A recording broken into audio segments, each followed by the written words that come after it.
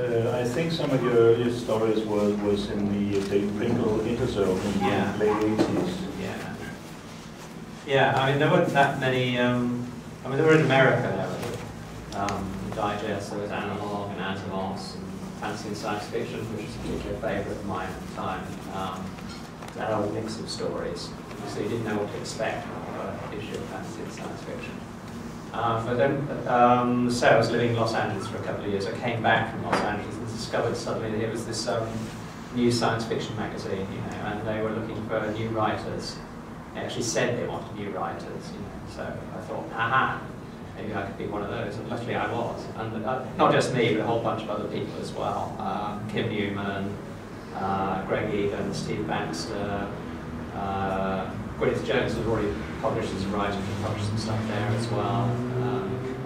Who else? I think Mary Gentle had a couple of short stories in it in the early days, and so on. So it was a great venue, and it was sort of trying to shape things up in a way that Michael Moorcock's New Worlds had about 10 years earlier. I was odd because I was stuck between the generations. I was slightly too young to get published in New Worlds, and then I was slightly older than the rest of my fellow Interzone writers of that generation. Yeah. But you also did book reviews for Interzone. Yeah, I did. Just David asked me to do one, and then they did some more, so we did a column for about, I can't remember how long it was now, about 4 or 5 years. I burnt out. So you're doing 4 or 5 books every 2 months. Yeah. Neither, you know, job at the time as well, actual serious job at the time as well, and I was trying to write as well. So I did it until I said, I can't do it anymore. Yeah. But reading contemporary science fiction, what did that have anything to do with what you were writing yourself? I was probably quite harsh as a reviewer, actually, when I look back on it, because I had this kind of agenda that the various of us had as well, that we wanted to do, shape things up a bit. So I was kind of harsh on the traditional stuff that was coming out. There's quite a lot of American stuff coming out then. Not that much British stuff, so I wasn't saying I'm kind to the British stuff, but there's a lot of the American stuff I was criticising just because it was the same old science fiction. You know, it was really based on old science fiction, not on the world around us. So I was keen for that. I was very keen on stuff that was a sort of interstitial, but it wasn't really classified as science fiction, but had the feel of science fiction. So I like that. What Bruce Sterling called slipstream. This kind of term has fallen out, I think, really, but it was around about then as well. So it wasn't labelled as science fiction, but it had that science fictional feel, it had sort of qualities of science fiction there. Yeah. It had the strangeness and weirdness that was appealing. Among other things, you are known for. You're known for doing new space opera. Was that sort of part of the agenda to renew the genre? Was it a conscious decision? It was a joke. What happened was that I didn't invent the term. It was Colin Greenland and Dave Pringle, I think, had an editorial about the kind of stuff they wanted. One of the things they wanted was this sort of idea that they wanted to revive the idea of space opera, but to do it anew, which appealed to me, because as I said, I was all for not doing the same old thing. So Stephen Baxter and I decided that we were the new space opera kids. We never got around to making T-shirts or writing a manifesto, but that's what we decided we were for a year. We were around telling people that's what we were doing. We were writing new space opera. But it was called radical hard science fiction, or radical space opera then. And the new space opera was a term that Gardner Desoir did. So it's this etymology that is old, and he added in some sort of American writers who sort of doing sort of similar stuff. So, but by the time he did all that, I was no longer writing it. I was doing other stuff. So it was a momentary thing. The label stuff. Yeah, so you didn't set out to say, for instance, like the old space opera has these flaws that we will now correct. Yeah. No, well, the thing was, the old space opera was the kind of, you know, the kind of stuff that Robert Sheckley parodied back in the 1950s, 1960s.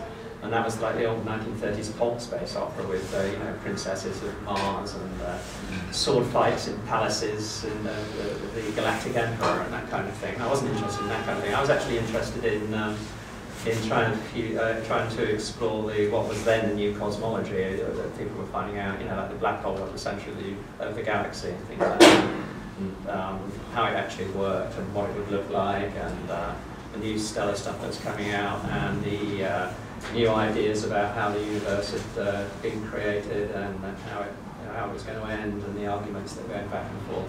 And I was thinking, well, this is kind of interesting, really stuff that has no relation whatsoever to ordinary human life. So this is ideal material for science fiction, but how can I incorporate this into something that's also a human scale story? So that was kind of the challenge of doing that. And Steve Baxter was doing something similar with the ZV stories as well.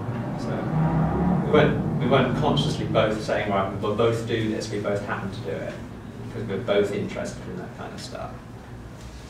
And yet you went on to do several series of novels and short stories that have been in various places labeled as space opera, or at least space fiction. I've done a lot of other stuff as well, so people just picking out one or two things here and there and trying to make it into a coherent ideology, which I frankly don't have.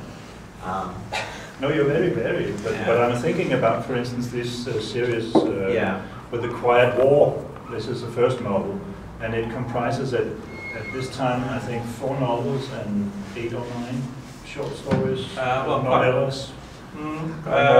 Quite well. It depends what you mean by short story. But when I finished writing the last novel, I wrote off 1 a week. I think I did. Was it 1 a day? My blog. I just put really short stories, vignettes of life around. I'm more thinking about the novellas. But well, what happened was the short stories came first. I was trying out things, and then I wrote the novels, which got a slightly different history than the short stories. But that came about because I got very interested in the images that the Cassini orbiter was sending back, and that the other probes sent back as well, about all the various moons and so on, which we talked a little bit about the new solar system yesterday.